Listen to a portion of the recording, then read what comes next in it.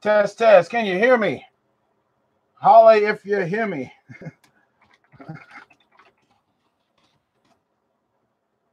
Okay, let's try this again. Let's try this again.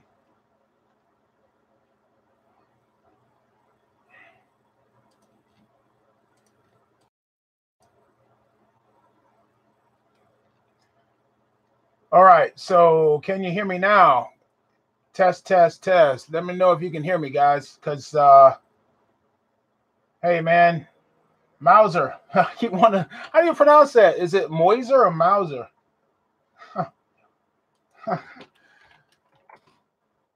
Okay, you guys can hear me. Good, good, good, good, good, good, good. Maurice says he can hear. Good. I think there was some weird thing that didn't go. I'm going to have to email one of my, I have a lady friend whom I emailed that. I'll be with you in a second here. Let me take care of this real quick, guys.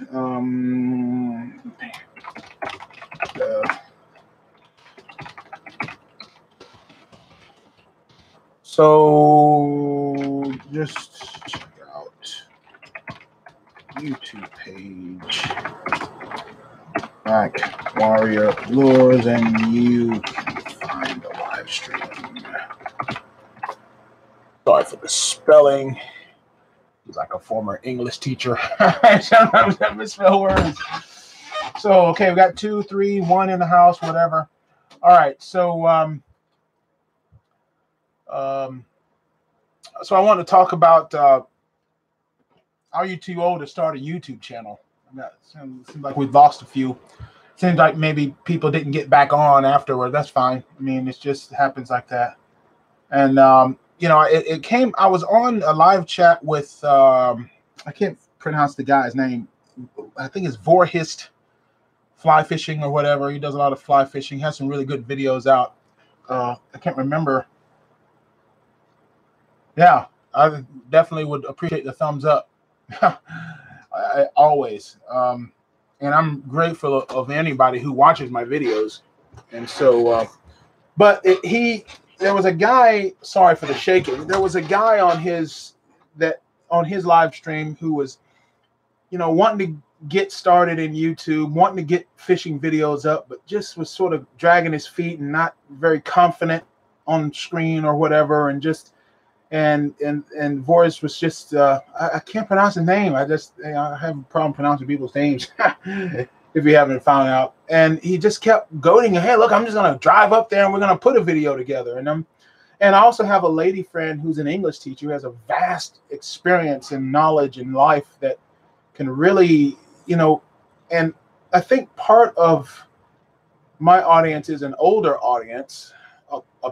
Most of my audience is an older audience who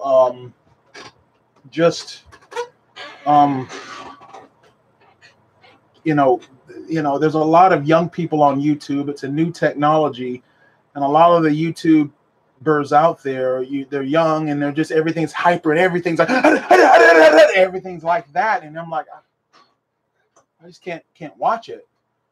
And I do everything at a slower pace of life, and I do everything, you know, fashion and form that's reminiscent of something in the past. I mean, and I think that the older audience has something to offer because you've seen a lot, you've done a lot, you've seen what works, you've seen what doesn't, and you have a lot to pass on. There's an unsaid thing in fly fishing and fishing in general, to just take what you have. Take what you were taught, pass it on, expand on that knowledge, pass it on so that it lives on. Or, you know, or take what you have and use it to shape the way they think about things. And that's something that I think should be done and passed on. And a lot of people just don't necessarily think they can do it. I mean, there's a lot of people who think about starting a YouTube channel, but just don't for some reason. I just don't understand why they don't. They just may not have a, you know, background and whatnot.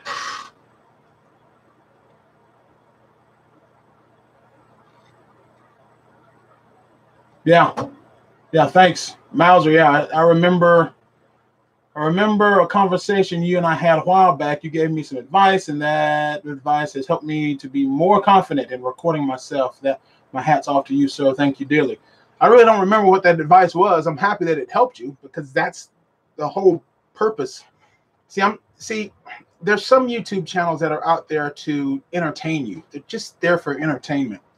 That's not what I'm here to do. If you just want to be entertained, I'm here to teach you. I'm here to challenge the way you think. I'm here to change the way you think. I'm here to motivate you. I'm here to cause you to make a decision and go out and do something, whether it's pick up a fly rod for the first time, or to try jug fishing for the first time, or put bait on a fly for the first time, or to, in this case, try to start your own YouTube channel, or whatever it is. I mean, that's the whole point. It's by and large, I'm more interested in changing the world. I'm more interested in changing, doing what I can to change the world than I am just entertaining people. Because quite frankly, I found that people who just want to be entertained, one, they don't want to buy anything. Two, they don't want to commit to anything. And three, they just sort of put themselves at the center of the universe, where they think that everything's about their entertainment. Kind of like, well, anyway, we won't go there. But, so for those of you just joining in, it seems like I think people have got the other message, because the other live stream ended. Something went, just for everybody know, this is kind of start all over. The other live stream didn't have any sound, and it was there was some little setting that I forgot to set before we started, and it's hidden in a bunch of menus. It makes it not so easy, and I just sort of forgot to do that, because I'm using the microphone here. I'm not using this microphone here through my camera or anything. So it's just one of those technical things that we probably don't care about, and that's okay. So I'm happy people have come back. People seem to be coming and going. But the talk today, and look, I want your guys' opinion. This talk here, not just me talking, but you put your opinions in here. You got to run now. I'm headed to the pond. Yeah, I understand. This is not the best time of day for people. I just do these whenever I do it. I'm probably not going to go long today, because I've got a lot of work to do. But I do want to do these live streams on Fridays. Let me know what's a good time for most of you people. I would imagine the evenings are good, but So how do you start your own YouTube channel? I think the first thing you need to do is just sit down with a pencil and a piece of paper. Take 40 days. Take a month. Even if it's just spend some time on the weekend, just you, nobody else. You may, with a pencil, piece of paper, and just jot down some ideas. Look back through your whole life and determine what sort of patterns have you seen come up and go. Yeah. Maurice is still here. Thanks, man.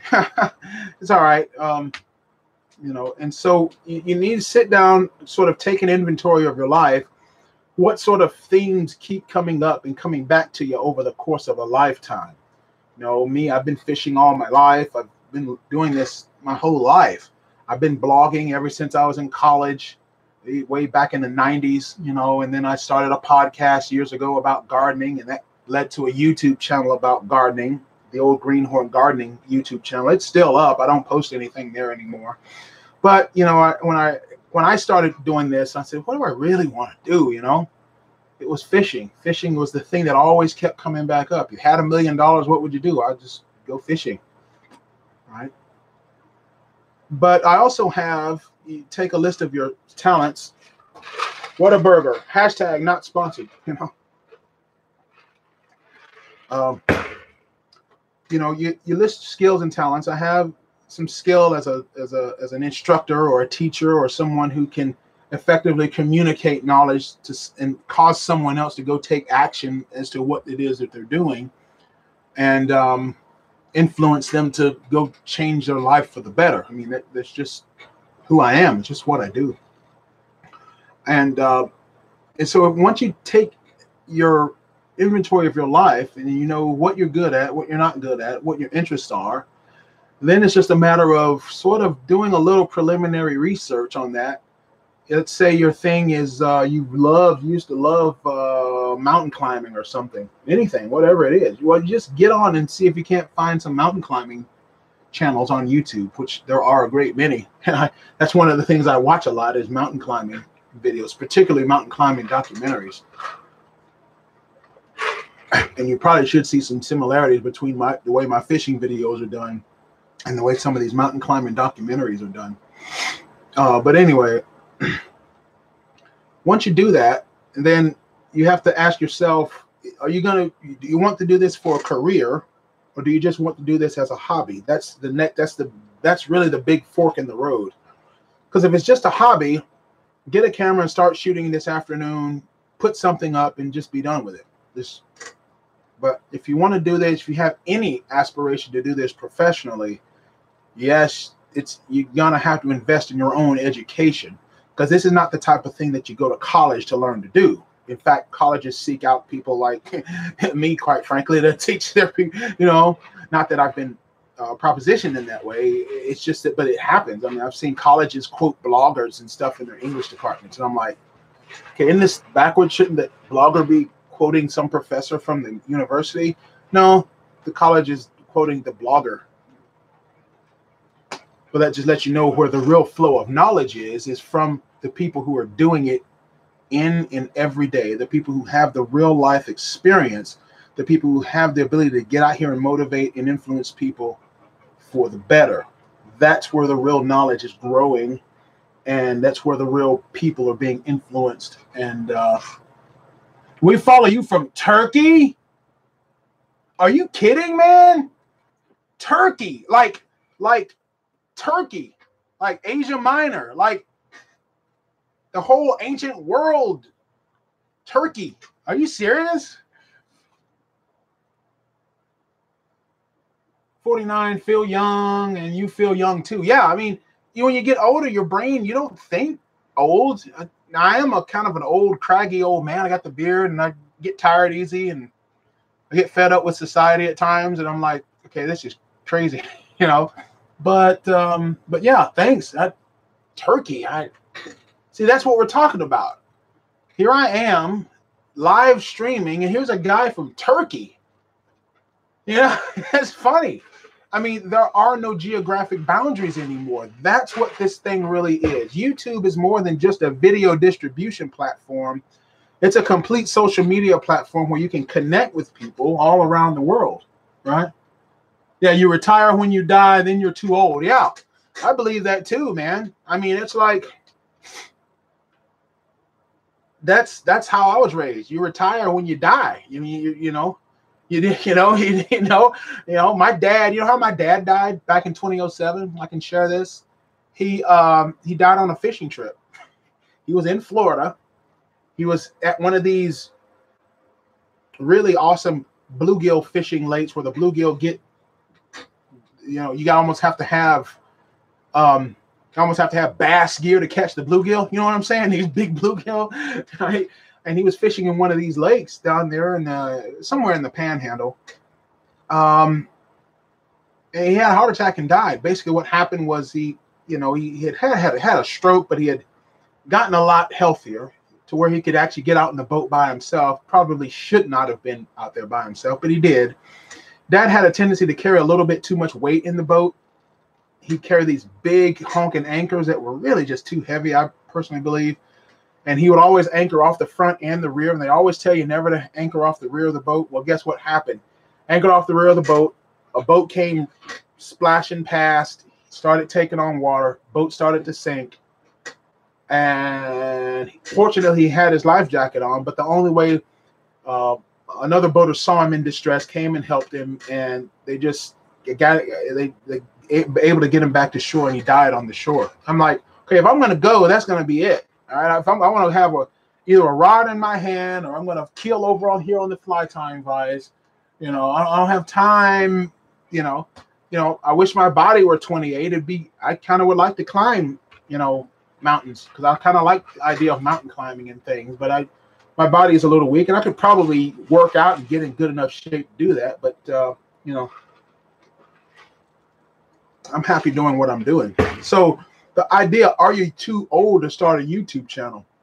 And the answer by and large is no, because some of my favorite YouTubers are older than me. You guys know a guy named Hickok45?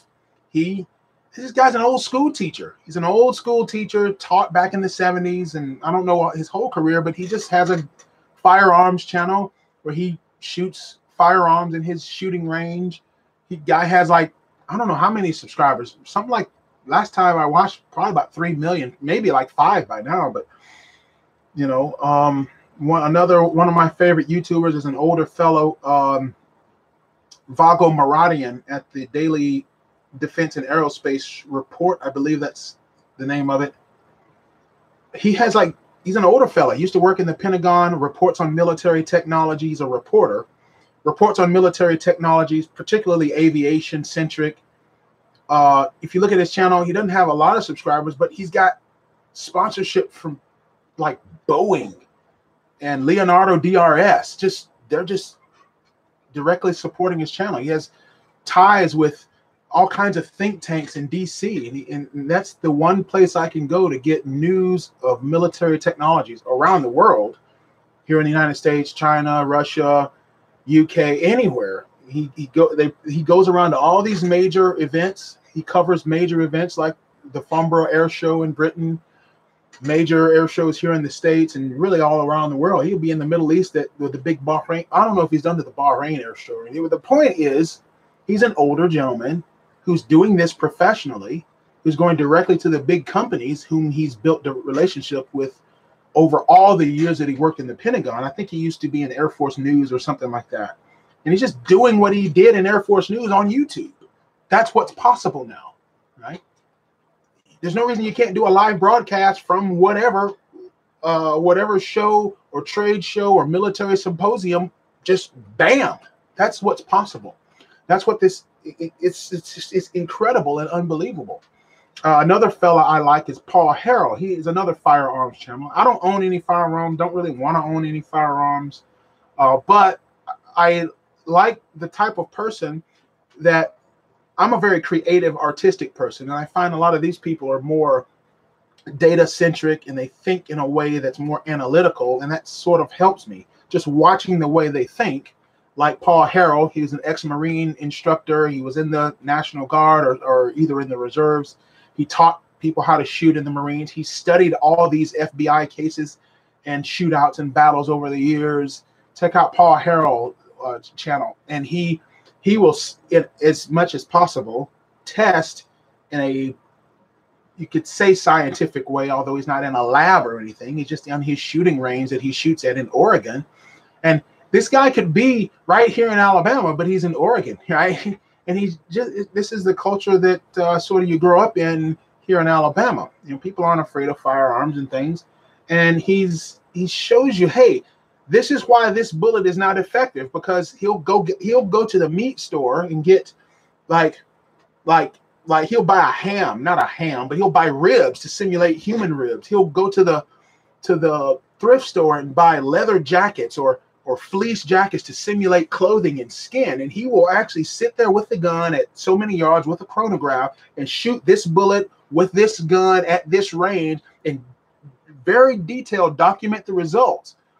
And so it's all scientific, and gosh, it works. It's a fascinating channel.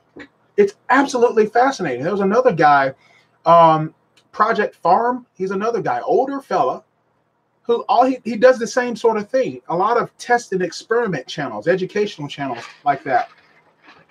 Where the guy, he's the guy who he just blows up these Harbor Freight engines on purpose. You know, he'll like, okay, can this Harbor Freight engine run on Crisco? Yeah, that kind of thing. He'll put WD-40 or something in the engine and see how long it'll run until absolute failure. Do you think that has any value for someone like me who keeps blowing up these engines as I'm building them? That does have value. And he's an older guy. Again, just forget last time he had just hundreds of thousands of subscribers. There was another guy. I'm trying to think. Okay, let's see. Hickok will probably die shooting. Yeah, he will. Don't forget the thumbs up. Okay, thanks, guys. Thanks, dude. Yeah, Hawk Knives. Mention that. Yeah, a lot of people feeling they're older and they feel like they're 28.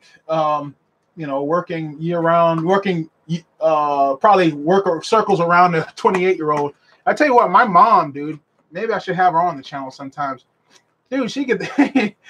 She's like in her 80s and she can outwork a 40-year-old. You know, she can. It's just how it is.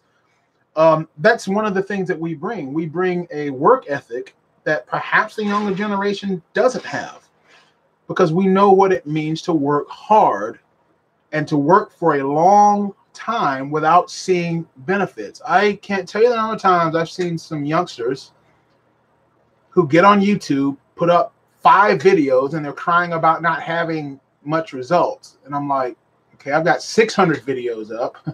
I've got, I've been doing this since about 2014, and I'm perfectly happy with the results I'm having. I definitely want things to accelerate, and they are. But I think there's a certain person of a certain era that understood that it takes a long period of hard work for anything worthwhile to come to fruition.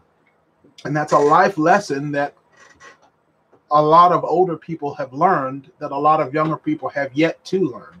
And I think YouTube is a great sort of equalizer in demonstrating that.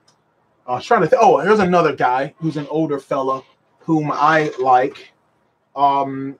Engineering Explained.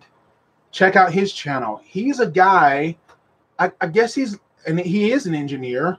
I think he works in the automotive industry. I'm not sure who. I think I guess he does consulting work with automotive manufacturers.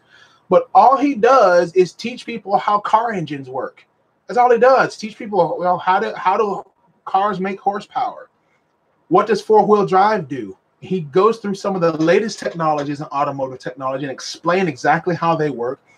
A lot for many years in his early videos, all he had was just a chalkboard with a whiteboard and just drawing examples of how it works. How is it a diesel engine work? How is that a turbocharger works compared to a supercharger? How is it that all-wheel drive is different than 4-wheel drive? How is it that engines produce power, and how is that power increased, and how does that affect performance? Do you think that has any value for what I'm doing with these engines that I keep building? Incredibly valuable to me. Older gentleman, videos are not the most exciting, but who cares? He's bringing value because what he has learned in his training and years, both formally trained and his life experience, has great value in changing the way I think about how engines are built. Another older fella whom I love, who really is my favorite YouTuber, Andrew St. Pierre White. Check out 4X Overland. This guy is actually like a TV personality. He's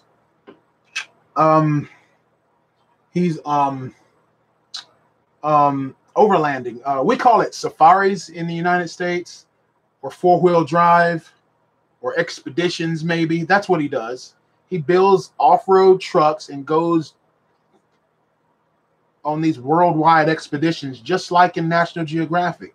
But he's British.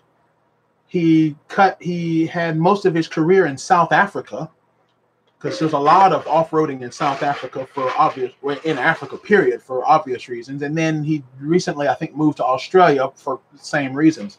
And so 4X Overland, all he does is build 4-wheel drive trucks and drives them all over the world on these really crazy, obscure places, all across deserts and everything.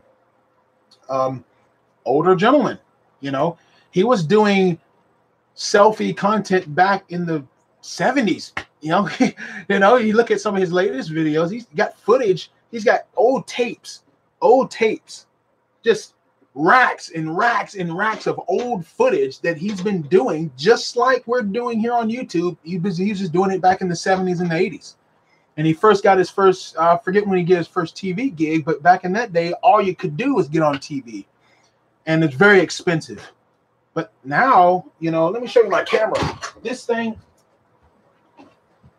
This camera, you guys maybe have never seen this modern camera. This thing, if we were to go back to 1960, this camera would be worth $1 million. Because back in the 60s, you would have to have a school bus full of equipment, generators, power supplies, processing, just to capture images. And then you'd have to send that film off to a lab to process it. And then you have to send the tape and the film to a cutting floor that's about as big as this room, well, bigger than this room, and almost, you know, the size of half a house, just to edit it all together. And then you've seen how big projectors are in the movie theaters to play this stuff back. It's insane. This little camera, this GH4, this is considered old. A lot of people consider this camera old, this model. You can do what took entire teams of people to do back in the 50s and 60s and 70s. And consequently, this lens is from the 70s. I use old lenses with a new camera. It's a Panasonic GH4, old camera, audio preamp, you know, and this is for a longer lens to weight it. But you know, your cell phone has so much processing power, right? There's no reason you can't you can easily get started on YouTube with just a cell phone. That's all you need to get started. Look at some of my old videos, the first videos. I hate those videos, but that's what I had, and all I had was a little GoPro type camera. It was a Contour Rome. I don't even know if still make it, but you don't need a lot of equipment. Now, as time's gone on, I began shooting, and I began seeing deficiencies in the equipment that I had, and I wanted to upgrade to something bigger, better, all that kind of thing. But it doesn't mean that you have to get started with something like this. And this is actually very small. Most cinema cameras, this is how I have this rig, because I don't use it for photos at all. Just to go through it real quick: microphone, preamp, camera body, lens. This is a rail system for very long lenses to support it, because this is a very small mount, and this is actually a very big lens to support it for the long lenses. But my point is, you don't have, your cell phone has everything you need to get started. What you really need to focus on is your education and your training. You know, really sit down, come up with what you want to do, then define why you want to do it. And then it's a matter of, okay, what equipment am I going to need to do it? What equipment do I want, you know, and what equipment do I have? And how can I get started by the end of the week? Because that's the number one thing. You know, there's plenty of people. Roberto Blake is a great person to look at for how to get started in YouTube. There's any number of guys like that, but he's always the one that comes to mind first for me. You know, it's an incredible platform that you have people like Vago Muradian, who are former professionals in broadcast, and Andrew St. Pierre White, who are former professionals in broadcast, and who can use this YouTube as professionally as they ever did in the traditional broadcast world.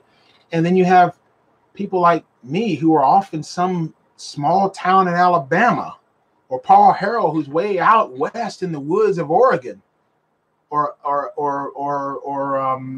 Hickok 45, who's up in the woods of Tennessee, just shooting guns, and I'm just fishing, and yet we can all come together on this same platform to take the life experience and knowledge that we have to use to change people's opinions about what's really going on out here. Right? And that's really what it's all about. Anyway, that's about all I had to say, but trying to think some resources. Yeah, Roberto Blake is what I would go to. Probably the number one most inspirational thing I've probably ever read is the Wright brothers' early history of the airplane. It's in public domain. You can probably find it anywhere online. Probably Project Gutenberg has it, but there's a point where they talk about they were just bicycle shop owners. but they also had a machine shop. They could just pretty much build whatever they wanted. And they were real fans of aviation, primarily because of their father. But at that time, there was no real airplanes. There was just experiments, and it was all just academic papers and stuff like that. And they studied all that stuff.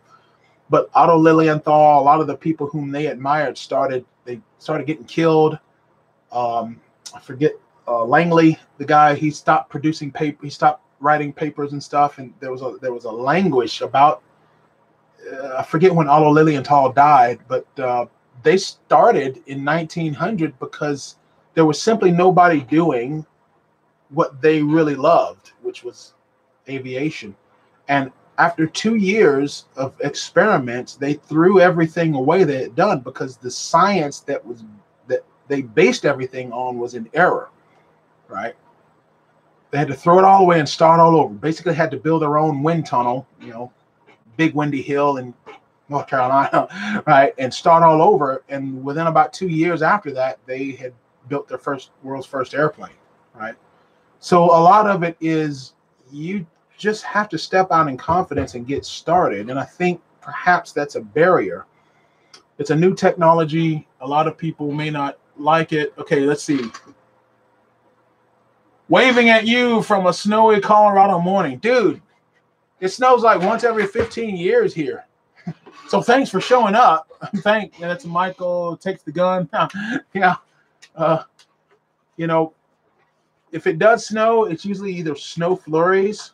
And if it does stick, it sticks for like 10 minutes. Really though, it'll snow. We get that one freak ice storm or something that comes in, and like remember Atlanta a few years ago, they shut down the whole town just because it snowed.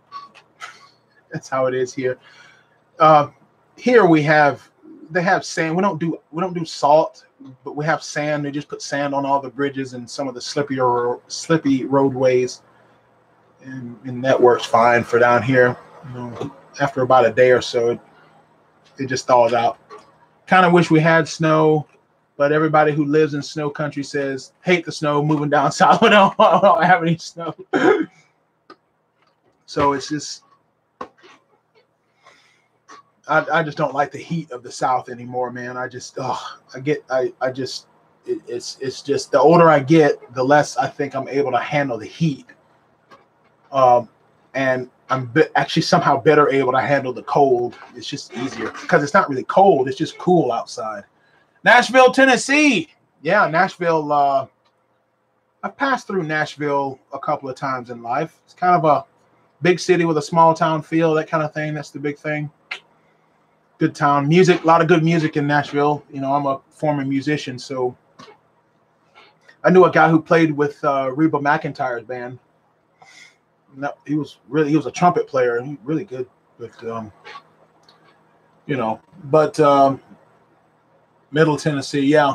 When you say Middle Tennessee, I always think about like what's that wrestler guy? He was like a wrestling promoter.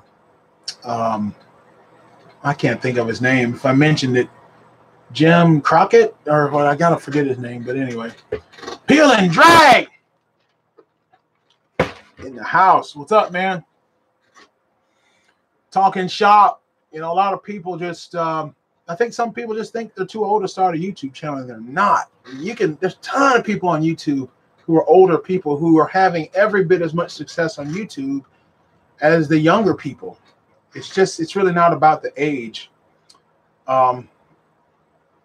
It just really isn't. It's not about age, it's not about skin color, it's not about nationality.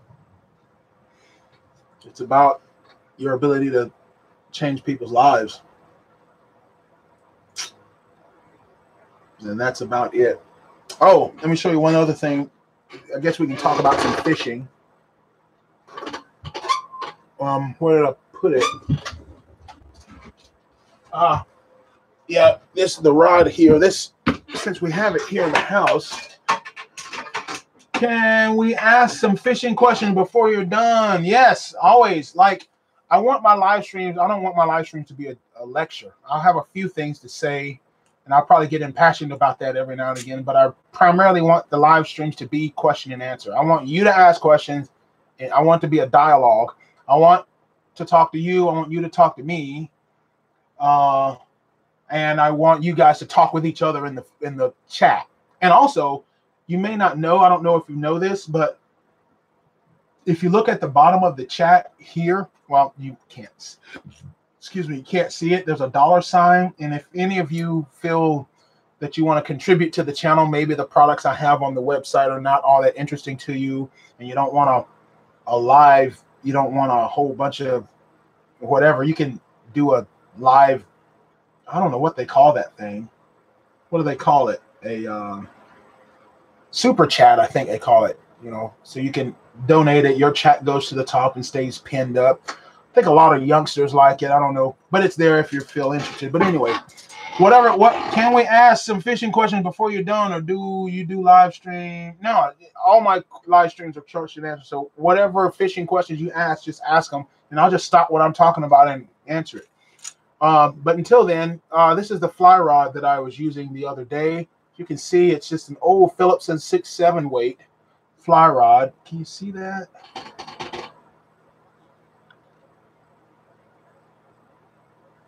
It's wanting to focus on my eyes. Phillips 6.7 weight blank. 6 or 7 weight blank. I bought this used. Bought this thing pretty expensive. Bought it for about $150. I had to put some new eyes on here or there over time. Kind of butchered it. You can see I've greatly neglected this fly rod. I'm not taking care of it. I've greatly neglected it. You can see that's what I was fishing with on the last video. But I love it. And I love fiberglass because it's just so bendy. I don't fly fish, but I'm interested in spin fishing flies too. Whoa! UP Gardner. Oh, this is my first super chat. Cheers. He says cheers. Hey, man, thanks. Oh, that's kind of neat. I'm grateful for it. That money will go for gas in the, that'll pay for gas for the boat for like, I don't know, how much is gas running in you guys' area? I think I paid $1.74 today for, yeah, for the car. I always put premium in the boat because the motor's all steroided up and stuff. So it's more, it's like $2.30 or something. So thank you for that. $2.17, yeah, that's not too bad. Man, I think if they can keep the gas prices below like $2.50 a gallon, I think that's going to help a lot of people out. So hope they can do that. But anyway, Desperate Desperado. I don't fly fish, but I'm interested in spin fishing flies to expand my tackle. How do you match the hatch and know what to throw? Yeah, $4 a gallon does hurt. I mean, you basically can't buy gas. It's almost like I'll just go buy a bicycle and fish from the bank. You know, it's like $4 is too painful. But anyway, how do you, in fact, Desperado, that's exactly, I've done that. I do that all the time.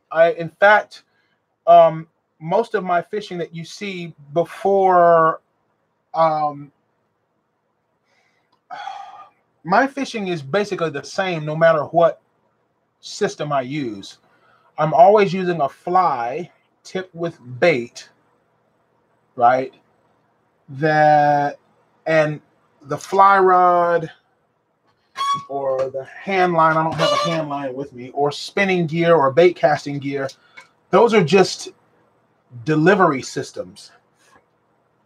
And I may need to do some videos to show you how to do some either what they call float and fly technique, or how to do match. So your question was how to match the hatch. How do you know what to throw? Okay. Sorry, you're new to the channel. So how do you know what to throw in matching the hatch? First of all, the question is one, are you only interested in throwing sort of artificials or lures or flies only? Are you completely uninterested in fishing with live bait or dead bait or cut bait or any other type of bait, whether it be crappie, nibbles of any type. If that's the case, then yes, the fly is going to have to match the hatch to have any chance of catching a fish. And how do you approach that? How do you know what's to throw? I think the bass fishermen have a lot, believe it or not, I think bass fishing has a lot to offer here. Because bass fishing study the fish that they're targeting, whether it's bass, bluegill, whatever. And they study those fish, their habitats, where they stay, the structure, all that kind of stuff. Okay. Then they begin to look at, okay, what do they eat? And then they choose whatever soft plastic, hard lure that they are going to try to simulate to get that. Whereas fly fishermen generally will just study lots and lots and lots of bugs and try to replicate those bugs. But at some point, like you say, the clutch has got to mesh to the transmission in order to get it going. Every stream and river has minnows in it. Minnows, shad, and any number of what you call bait fish. All right. And the first type of fly that I tied and had, I don't have an example of one, lots and lots of success, was what they call streamers. Streamers are roughly designed to, the material streams over the hook or under the hook, depending on how you make them, and they're designed to simulate bait fish. So that's the first. Look for get on your what do you call it? The DNR, Wildlife and Natural Resources website should have something where they will list out the different species of bait fish that live in your waters. Right? Literally go type that in and look at the number and the variety. And whatever is sort of the most popular type of bait fish in your waters, that's the kind of fly you want to sort of start with in a variety of sizes, right? A lot of formally speaking, I'm not a fly fisherman. Fly fishermen typically tie flies and only fish flies. I don't actually tie flies. I basically tie bait harnesses, okay? But even a streamer is not really a fly, it's a streamer. I'm more of a streamer fisherman. The first success I've ever had was tying streamers, and the most success I had is tying these sort of attraction bait harness types of things. So start with bait fish, and then you decide, look at what the live bait fishermen are fishing with and try to replicate that. Okay. Now, depending on the river, it can be hard to know. See, one of the big problems is the rivers are so deep and so wide, you can't get to the bottom of the river to pick up the rocks and the logs to actually look at them to see what's growing there. You just can't. Okay. So it's a little bit of a guessing game, but you can look and see what actually works. If you get out and see when the mayfly bite is happening, that's obvious, a mayfly you could use. But in every lake, you're going to find dragonflies. You're going to find damselflies. Damselflies, dragonflies live as aquatic insects under the water before they emerge. That's why you hear fly fishermen talk about emerging patterns and all this kind of thing. They're so dialed into all the various stages of development of each insect that they could pick the exact size and color of the insects that are in their waters to replicate that. Well, it's easy if the stream you're in is only 4 feet deep. You can just literally reach down and pick up a rock and see what's under it. I just don't have that luxury. All right. So, but another thing to do is the best thing to do is look at the structure. If you have a rocky structure, it's obviously crawfish are going to live there. Look at the, if it's a sandy bottom, you know there's probably going to be worms in that sand.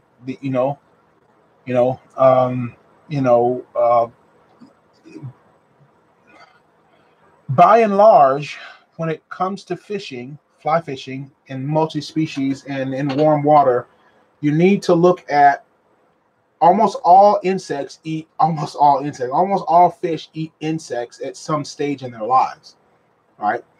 The size of those insects, the shape of them, the colors, all that might vary. But the thing with fish is all you have to do is get close. You don't have to mimic it exactly as people might have you think. We're trying to approximate what the fish are seeing, not replicate. That's my philosophy anyway, which is why this works well. I'm using super worms that I've got growing over here by the door here, tipped with that fly there, approximates something that those fish see all the time in the water. I can't tell you what that is because I just don't have a way to see it. There's not a sonar in the world that could tell you what's down there below those rocks without you getting scuba gear and diving down there. Okay. And so that's a bit of a guessing game. That's why I recommend people would fish for a year with live bait. Fish all kinds of live bait and see which live bait catches you more fish, and then begin to replicate those live baits in your fly tying and in your fly fishing purposes. Okay, that's how I would recommend that. Okay, let's see. Still put them in near the old spillway. Yes, I think he's talking to them. Stone River. Fiberglass. Somebody, I think Mike Takes the Gun, was talking about my fly rod. Yeah. So this is fiberglass. That's all I fish. I gotta have stuff that works. Graphite's too flimsy for me. It's too brittle. I like the lightweightness of fiberglass. I like the strength for. I like the fact that it's because it's so stiff, it can transmit the energy really well. Whereas this thing just flops around like a tree limb, right? But for trolling and drifting, you just can't beat fiberglass. So give me fiberglass any day on a fly rod. I want to build a new fly rod, a two-handed fly rod. And I really want a bamboo, but just can't find a source. Whoa, $5? Wait a minute, what happened? Wow, desperate. $5. Thanks, dude. All right. This I can't pronounce. I can't talk right now. $5. So thanks, man. I greatly appreciate that. Again, get to buy gas for the boat. That's where that money will go. Tenkara fly fishing is about imitating movement, not looking. See, and now that's what I'm talking about. Dave Musgrove. That's it. That's it. You're never gonna perfectly imitate nature. It's just not gonna happen. The fish know it's fake, right? They know it's fake. They're not dumb. That's why live bait works so well. But I know Tenkara fly fishing, which is to me cane pole fishing, is what you're doing to attain cane pole. I know I don't want to be insulting, but the truth is that a lot of times, think about how bass fishing, how much it's the movement of the thing that's triggering those bass to bite. Sometimes it's just a reactionary bite, and that's what you want. And sometimes, nymphing. Nymphing is same sort of thing. They're just mimicking the motion of these little tiny little bugs that are just sort of get dislodged from the rocks and just drift down the stream, right? And that motion is similar enough that they go. Fish don't see as well as we do. They really don't see as well as we do at all. They can feel vibration way better. In other words, their world is 800 times as dense as air, and so they can feel vibrations, right? They have a superior, just as a dog has a superior sense of hearing and smell, they have a superior sense of touch and smell. They can smell very well. They can, and And so, yeah. And so as long as you can get close and you can approximate it, that's what's most important. And that's what you really want to do.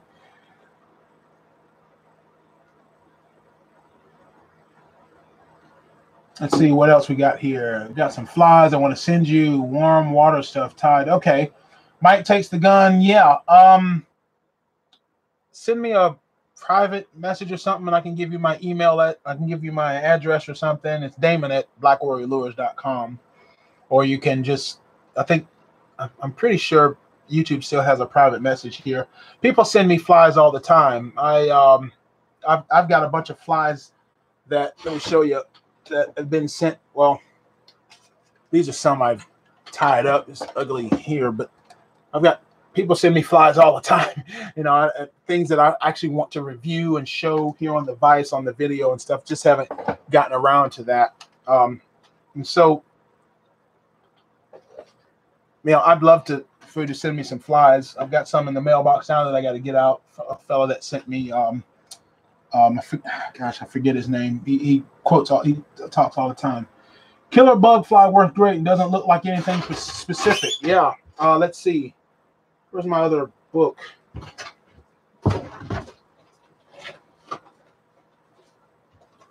Another way to match the hatch is to start reading fly fishing books.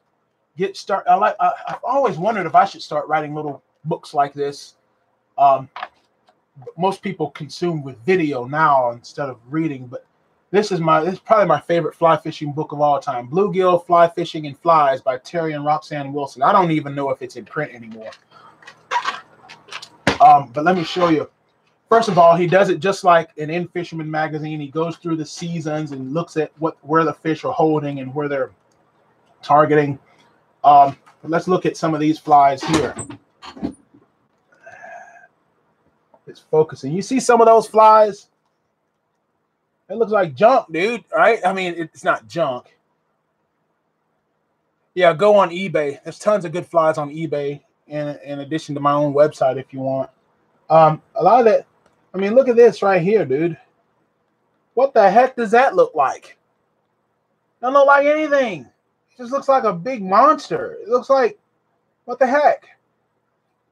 One of my favorite flies here, the Mickey Fin. You see me do that yellow, red, yellow all the time because that's a color pattern that triggers a lot of fish to bite in my waters, and I can't explain why. It just works.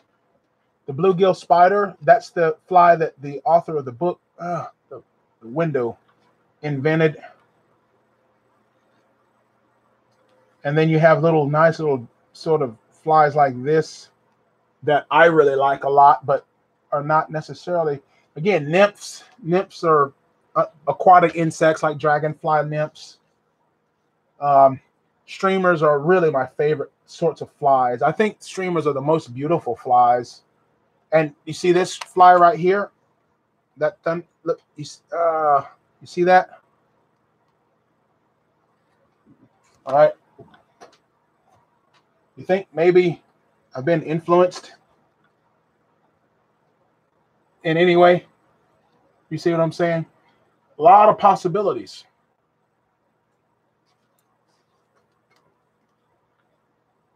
You see what I'm saying? So study fly fishing books like this. Oh, you said go on eBay, the book 1995. Okay, good.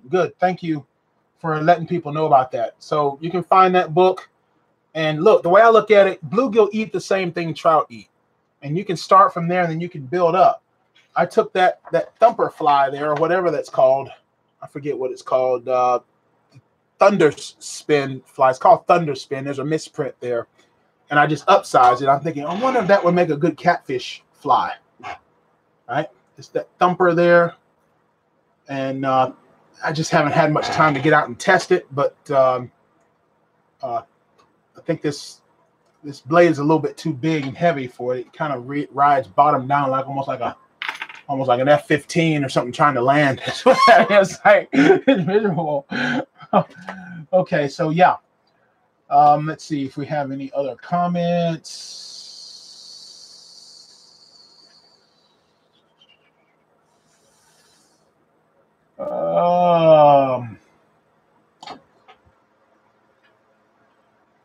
I knew I was going to end up talking about fishing before too long.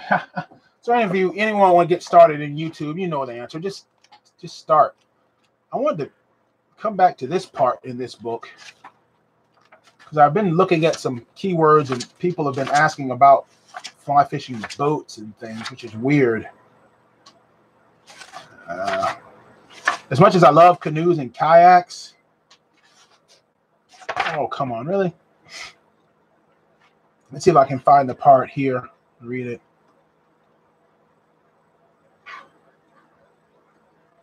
Yeah, right here. The ordinary aluminum boats may be inexpensively customized by adding plywood platforms, carpeting, adding padded swivels. You know, just you got a big picture of this guy in a John boat just fishing. You see that? You know, I'm doing this in good faith here. What do you call that stuff? You know, you don't have to have expensive boat to fly fish. Just a little John boat works real fine. You know, 10-foot car topper. You know, about what I got. You know, I mean, you know, and the fish don't know what you're fishing out of. I mean, you just all hook fin style, you know. It's not all that much different than fishing with a cane pole. It really isn't. It's just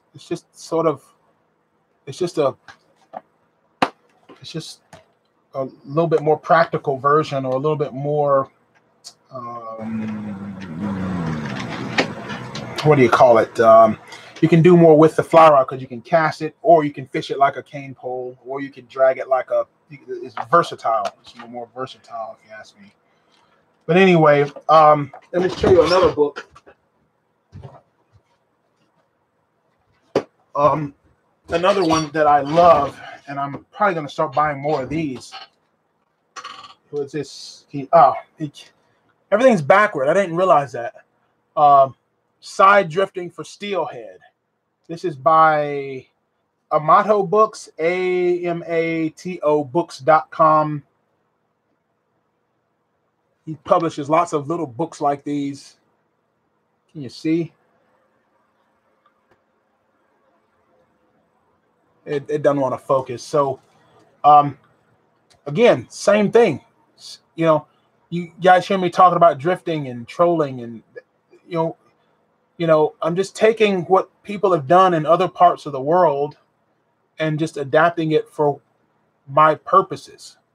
So you're kind of taking this and combining it with this to get something that just didn't quite exist before.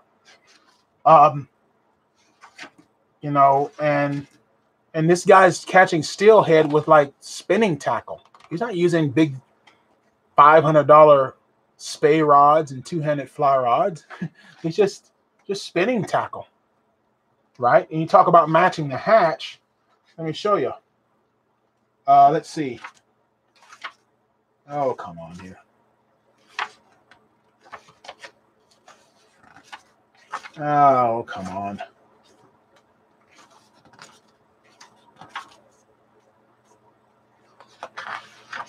Remember the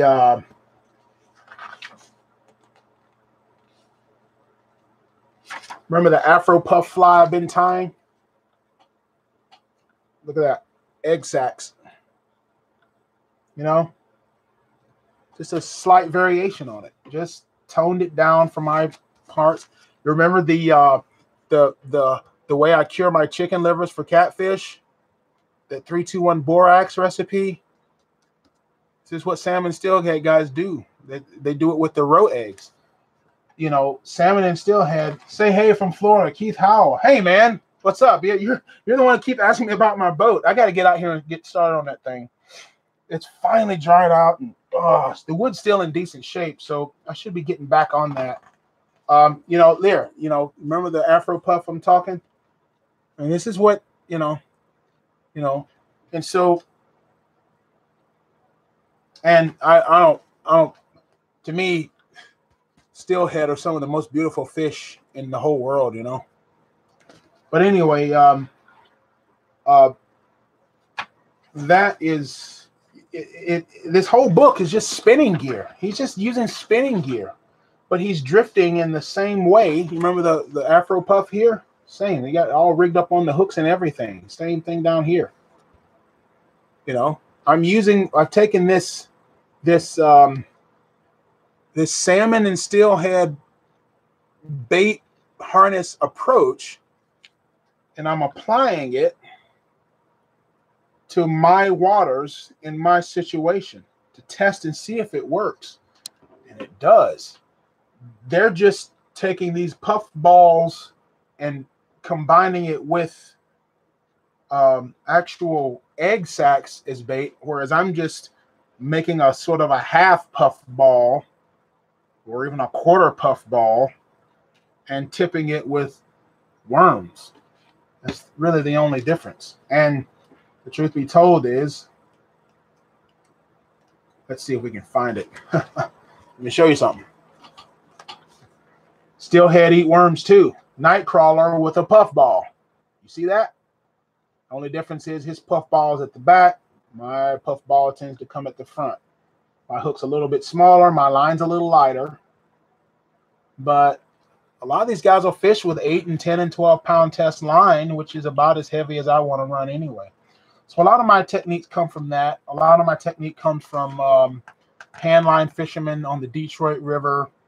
A lot of my methods come from just things my dad taught me, like the floats, fishing floats, which I don't have any of those. And by the way, anybody who wants to purchase those, it's best to start getting your orders in now, because once the first full warm front of February hits, I'll be almost like everybody wants their floats and they want them now. And so if you really want to get your floats fast, it's best to order them now. I don't even have an example, but I've got a batch here that is ready for the next thing, but I don't know. I'm not going to waste any time with that. And so I'm trying to think what other, I don't think I have anything else today. So we covered starting a YouTube channel, covered fishing. Check these guys out. If you're interested in any kind of drift fishing, check out what the salmon and steelhead guys do. Check out what and compare it to what the way cat fishermen like Steve Douglas and do their catfishing drifting with, and compare the two, and you'll see there's a lot of similarities. The main difference is they're just different species and you're on a different water, but the basic, and they're using different gear, but the principles are almost exactly the same. You're just having to adapt it for a different fish in different waters. I mean, it works pretty well. Never too old. Just have a great content, and I sub. Good, thanks, man. What's up, brother? I'm Southern Indiana. I'm trying to think if I've ever been to. I think I passed through Indiana on the way to Chicago once on a gig. I like Chicago. It's a pretty nice town. I think I passed through Indianapolis once or twice. I've always wanted to go to the big race up there. I mean, it's kind of funny. I live in Alabama. We got like the biggest closed circuit track in the world, Talladega, and I'm thinking about, I want to go to Indy. It's like, let's go to Indy. Right? Right? Why? Because it's legendary. You know, people follow legends. Legends are awesome. And Indianapolis is like, if there's one race you want to go to, it's Indy, right? I mean, even NASCAR races at Indy now, right? So that's cool.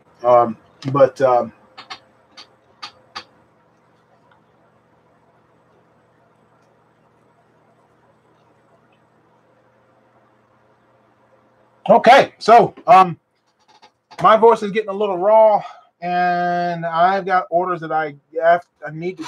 Got about 3 orders that are outstanding with those handline. If anybody realize, if you check out the pricing on the handline reels, they have gone up because they take so much time, and they are so hard on my equipment to make that. Let me go get one for. I'll be right back.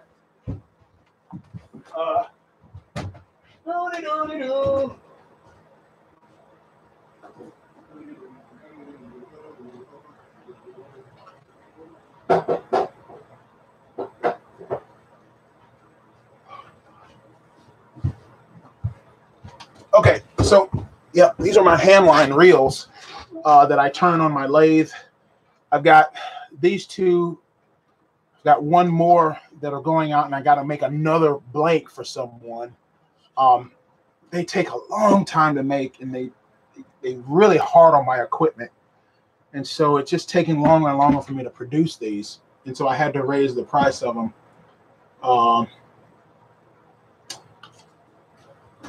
Okay, so Ben Hobson, we actually come down there and fish Wheeler.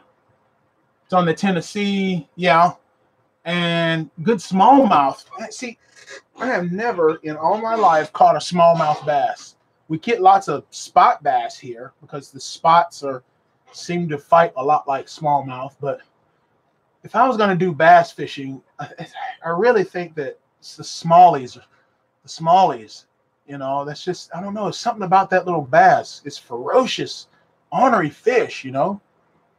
And I think that's why I like the spotted bass. We get a lot of spotted bass down here, which are almost like a hybrid between largemouth and smallies.